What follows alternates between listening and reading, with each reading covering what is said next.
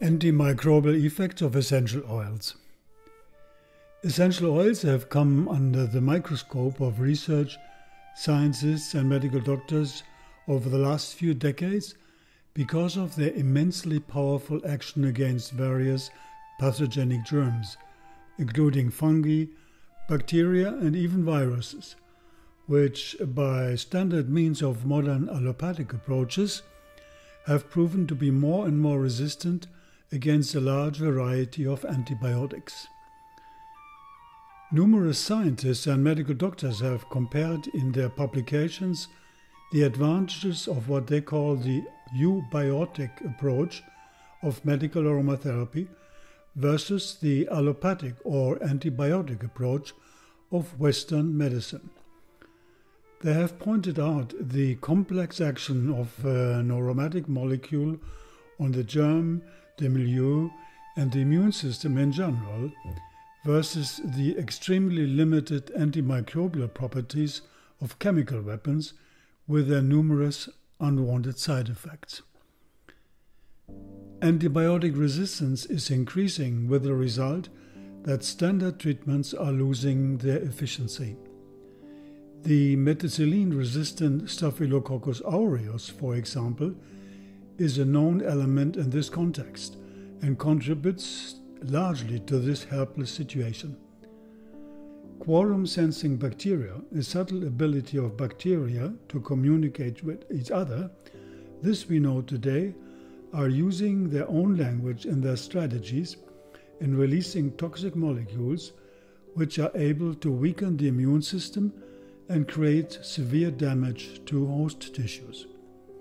They are largely responsible for mortality and difficult to neutralize with standard antibiotics. It is true that antibiotic resistance as such is not a totally new phenomenon, but it is rather the drastically growing over-exaggerated use of antibiotics that has given rise to an increasing number of pathogenic organisms which have developed their own defense system against major antibiotic drugs in recent years. But why, if we want to speak of a war between humans and bacteria, whatever may be its evolutionary side effect, yes, why do we still think that the enemy would not find, or better, would not have found since long, its own defense mechanisms if we always use the same weapon?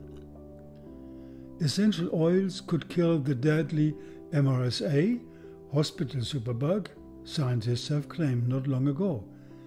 At the University of Manchester, researchers analyzed 3 essential oils which destroyed methicillin-resistant Staphylococcus aureus, MRSA, and Escherichia coli bacteria in 2 minutes.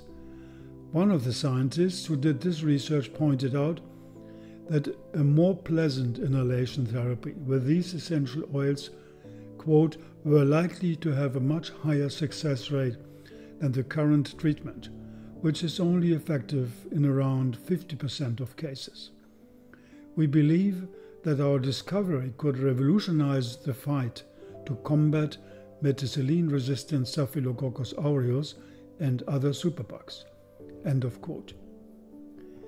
Are these findings totally new for us?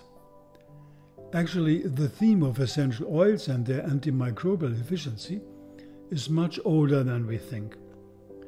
It is only that, under the grip of modern allopathic medicine, with the known keen interest groups and lobbies in the background, we have simply preferred to ignore the fact that nature has her own strategies since millions of years against superbugs. Antimicrobial warfare, if we want to call it like this, is certainly as old as plants exist on this planet. If plants, by means of essential oils, are able to defend themselves against parasites, against fungi, bacteria, viruses, if they are able, with their help, to communicate among each other, attract pollinators, thermoprotect, and energize themselves, etc., it would have been strange if we as human beings would not have come to this precious gift of the plant kingdom for our own well-being. Actually, we have done this since long. We have always used medicinal plants through the ages, and many of these plants are endowed to a high degree with anti-microbial essential oils. Aromatherapy is just a modern version of an age-old plant medicine in its most compact form. It uses the powerful energy and biochemistry of numerous medicinal plants around the globe for a new approach to healing with nature. The advantage today is that we have access to a real world pharmacy of the plant kingdom. Ethno-medical knowledge from all cultures is available to everyone due to the marvelous exchange of cultures from all continents. And essential oils, which are among the prime healers, can be found in every town today. Organic stores, drugstores, pharmacies, internet shops, etc., etc. Can we imagine how many severe epidemics we would have avoided if we have had available our own home pharmacy, equipped with major antiviral and antibacterial essential oils diffused in the air or administered directly via local skin applications or oral intake? Of course, in certain areas of Europe, fumigation, ointments, pills as well as essential oils, all based on medicinal plants, were sometimes used, but unfortunately not in a systematic way. In the early 16th century, the famous astrologer and physician Michel de Nostradame, known as Nostradamus, fumigated whole villages with essential oils carrying aromatic plants to fight off the plague. The Black Death had come back after its furious attacks on Asia and the Old Continent in the 14th century already, when more than 100 million people had died from it within a few years, and 1/3 to 1/2 of the European population perished. Or we think of the 1918 flu pandemic 100 years ago. It infected 500 million people across the world, including remote Pacific islands and the Arctic, and resulted in the deaths of 50 to 100 million, 3 to 5% of the world's population, making it one of the deadliest natural disasters in human history. It is hard to imagine, quote, what would have happened with the powerful antiviral oils of modern aromatherapy collectively made available. End of quote. During the great waves of plague, those who were in touch with aromatic medicinal plants or essential oils were often found to be immune against the disease, while others around them were dying.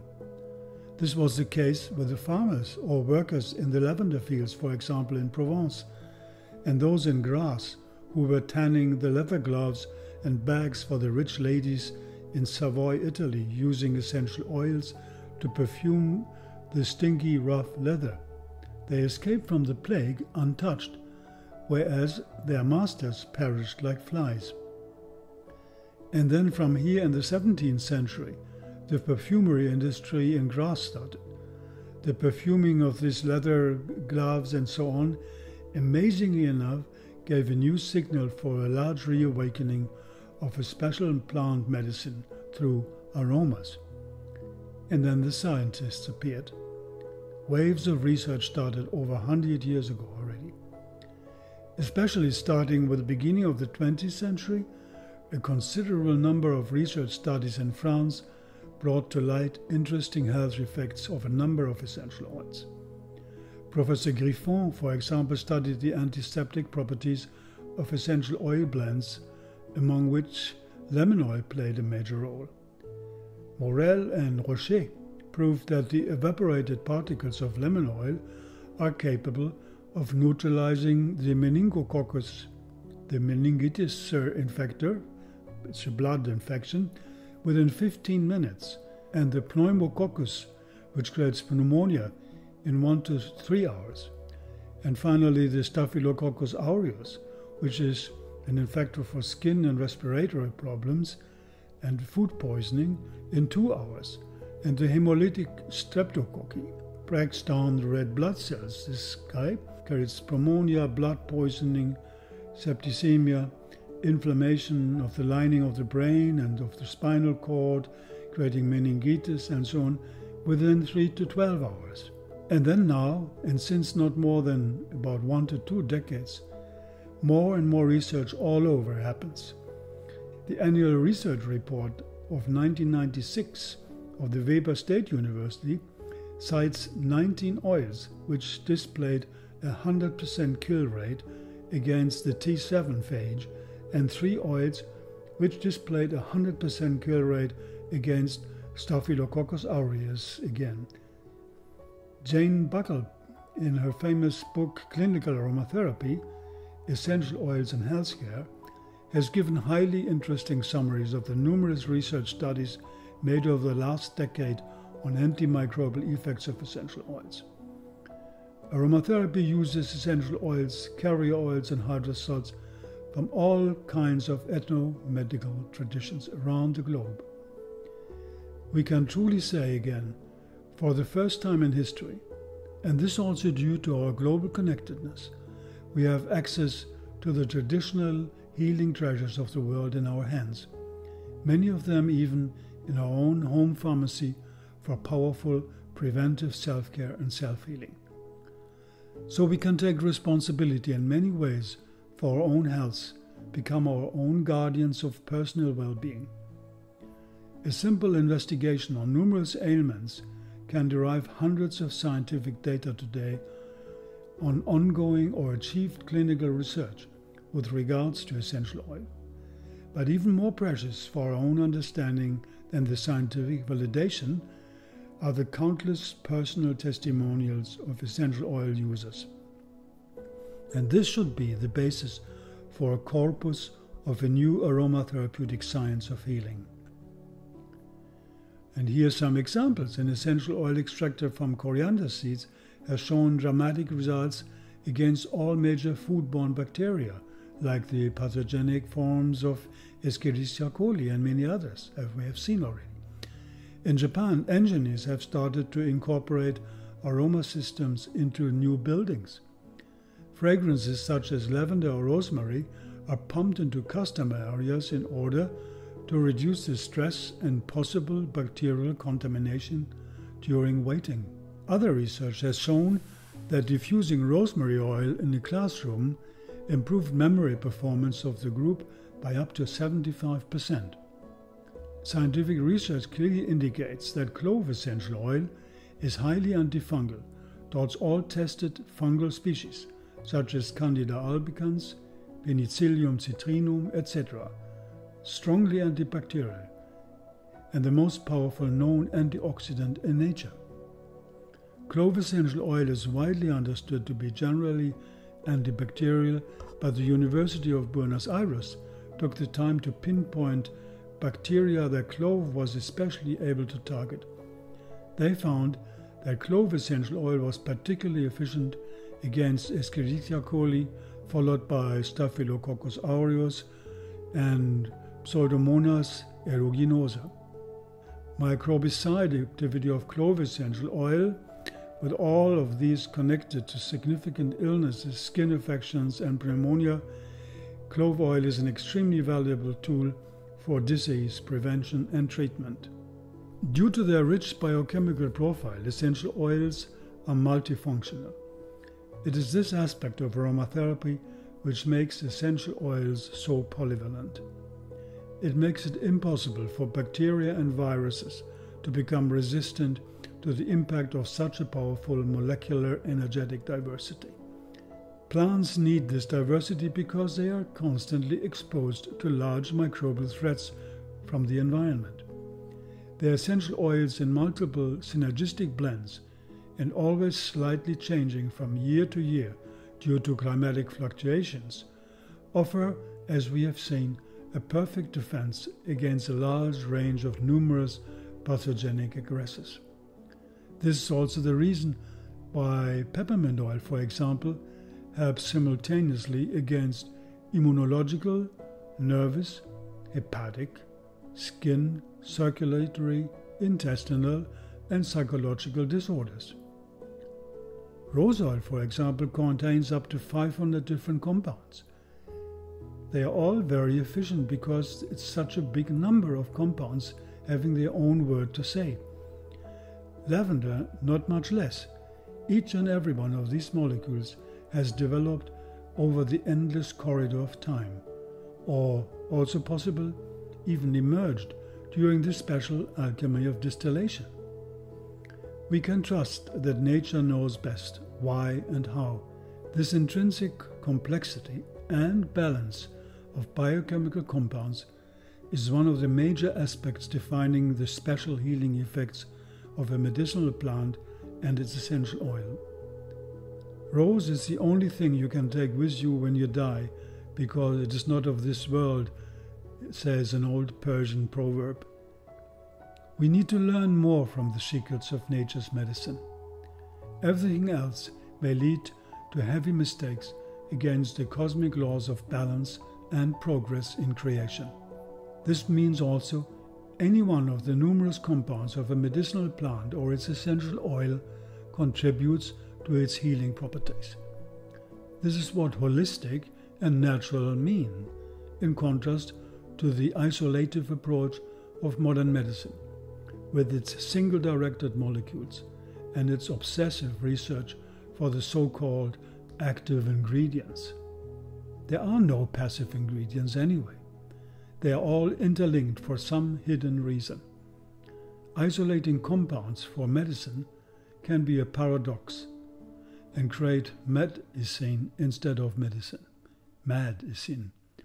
There is a subtle balance in the arrangement of biochemical compounds perfected by the invisible hand of Mother Nature.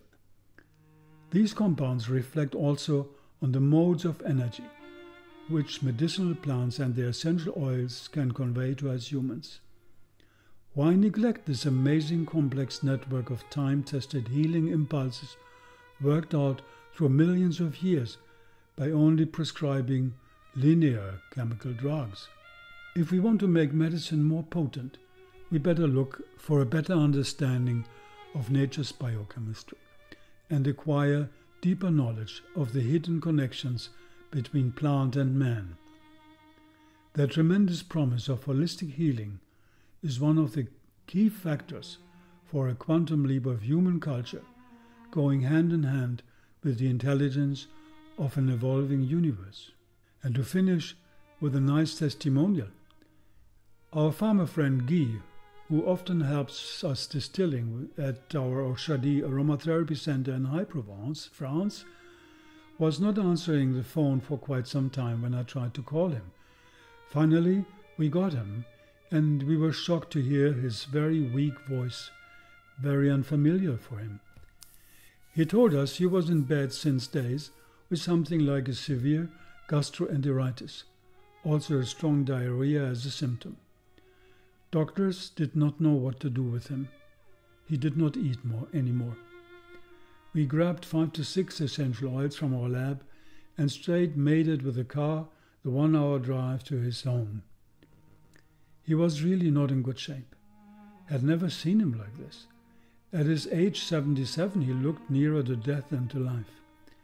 I asked him for some small jar of honey and mixed into it essential oils of oregano, thyme thymol type, mountain savory, cinnamon bark, holy basil, and tarragon, something like 3% of essential oils, quite a lot, in the blend was honey. Nostradamus would have liked that. Then I told him to put his fingertip into it every hour and lick it. Next morning he called us and his voice was much better, and he said, "First thing I did today, I went to the fridge and prepared my breakfast. I was hungry again." After a few days, he had completely recovered.